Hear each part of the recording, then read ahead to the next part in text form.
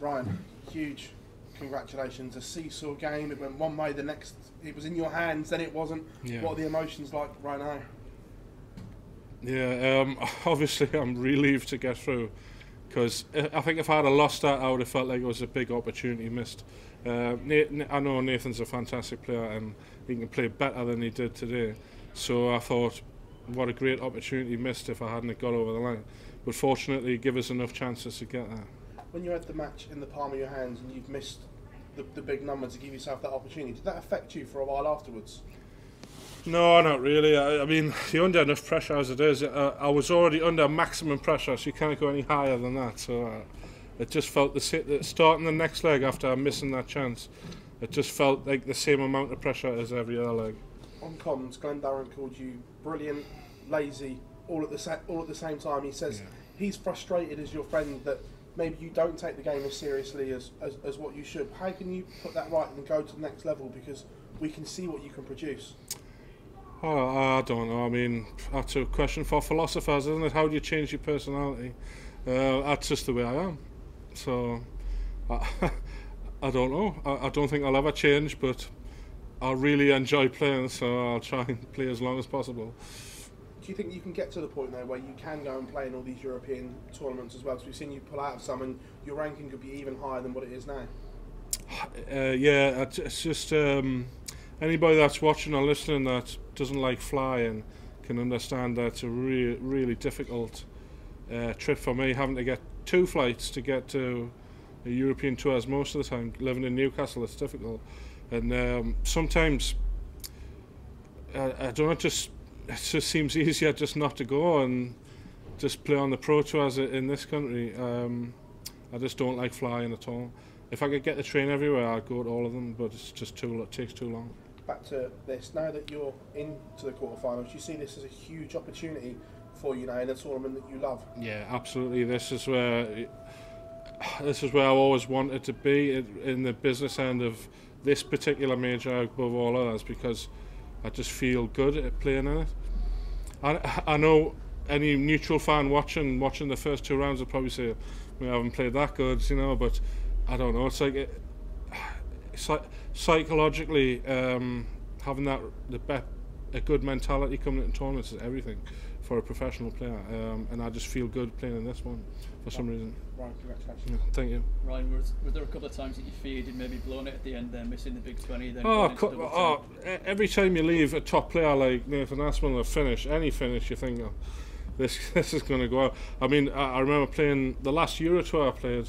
I left myself on a 81 or something like that, and I'm playing Luke Humphreys at 5-5, and he takes out a big finish. I think it was 149, and it happens so often because these players you're up against are real quality, even under pressure in big on the stage they can still do it. So you always think the worst, but it's really hard to play against players like that.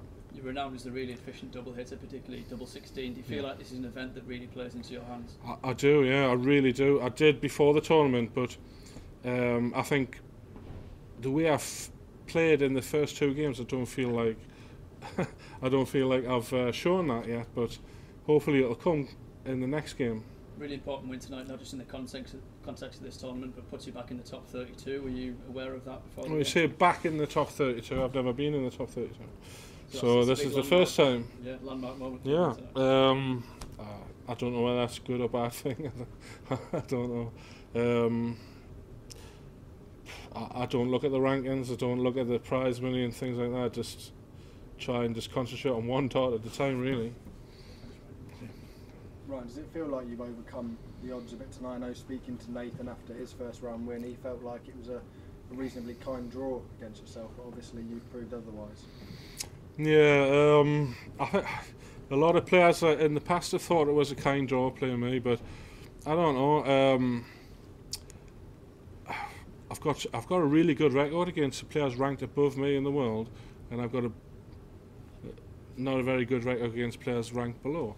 I don't know how you can.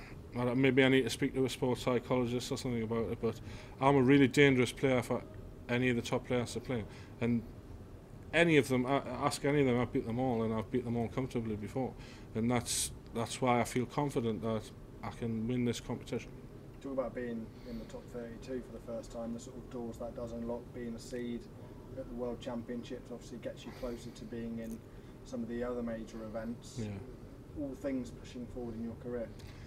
Yeah, I don't know. I mean, I've been in the PC for 8 years now, and I've never been in the top 32. So it's like it's going to be new for us. So I don't really know what to say about it until I've experienced the benefits of what it can bring. You know. Okay, cheers. Ryan, when people say that describe you as an easy draw, do you take that personally? Does that give you motivation to kick on and beat them even more? No, not at all. Just when I go up and play, particularly on the stage, it's so difficult. You're under massive pressure. The whole crowd was against me tonight playing Nathan Aspinall, and you just got to throw one dart at a time. Trust the practice you put in, and trust in your technique, and just try and relax and enjoy the experience.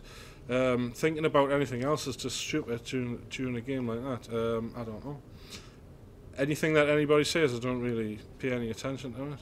I'm probably too lazy to pay any attention to it. I just don't care. Last year in Minehead you made the final four, quarterfinals this week. Where is the belief in your game? How far do you think you can go, and what do you think you can achieve in darts? I don't know. For me, it's my game is all on the day. It's all on the hour and on the minute. Sometimes in the Players' Championship, for example, last week I averaged 112 one game, and then just 20 minutes later I'm back into the 80s average. I don't know. It's a conundrum. I'm sure every professional in the world would love to know the answer to that question. How do you stay at your top level all the time? It's really tough. Maybe I could practice more. Or, I don't know. Ryan, best of luck in the next round. Thank you. Thank you. Ryan, if I could just touch back on the fear of flying, what you mentioned earlier. Yeah. Obviously, with darts is a global sport now. Like, are you actively speaking to someone to try and help that prevention? Not at the moment, only because the furthest you have to travel is only like maybe the Czech Republic or Hungary or somewhere like that. It's only maybe 2 hours on a plane. It's not too bad. I mean, if I ever did get to the point where I was picked for a World Series event, for example, in America or Australia, maybe I would have to something I'd have to consider. yeah, because I mean, touch wood, it goes your way this week. Obviously, if you're a major winner who win the the Grand Prix, that will open so many more avenues for you. So how would you approach that? I don't know. Like I say, that you're talking about something that's completely new to me. I've never been in the position before, so I just like anything in life, you just whatever comes at you, you deal with it on the day when it happens. You know, I haven't actually planned anything or thought about it yet. Thank you very much. Congratulations. Okay. Cheers.